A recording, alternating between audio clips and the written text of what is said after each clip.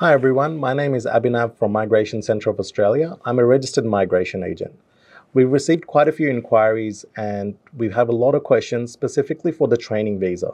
So today we're going to be running through some of those questions to help clarify some of the doubts that you may have regarding the 407 training visa.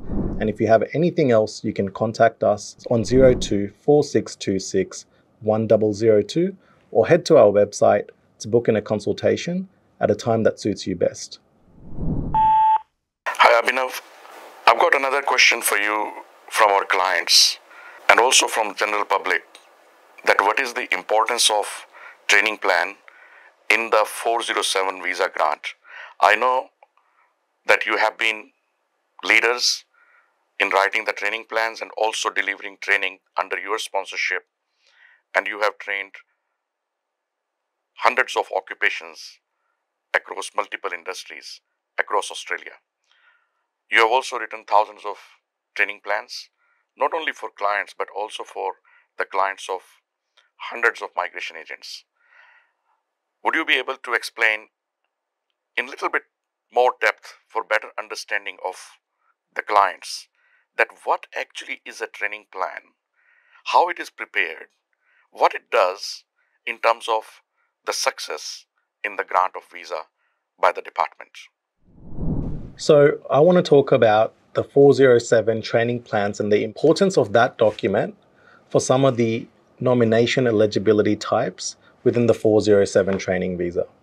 Now, this is required for not just one, but other nomination eligibility types, as well as the enhancing skills stream, which is the main stream that most people tend to use. The training plan is a key document to make sure that you meet the eligibility criteria for the nomination application. Without that, it cannot be approved.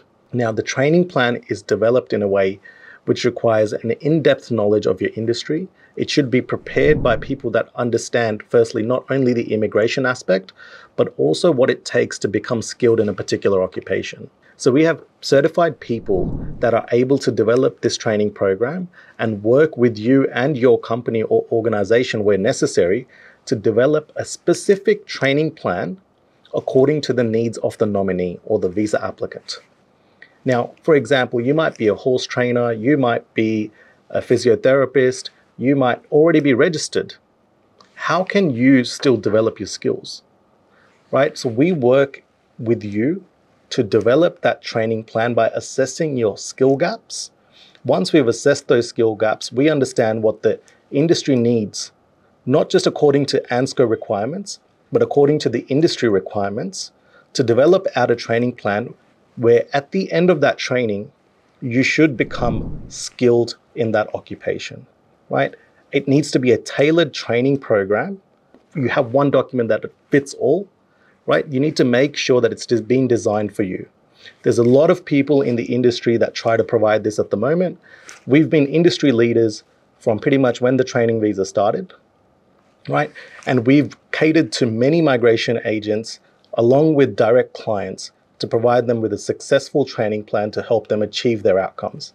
If you have any questions, you can contact us for more information on 02 4626 1002.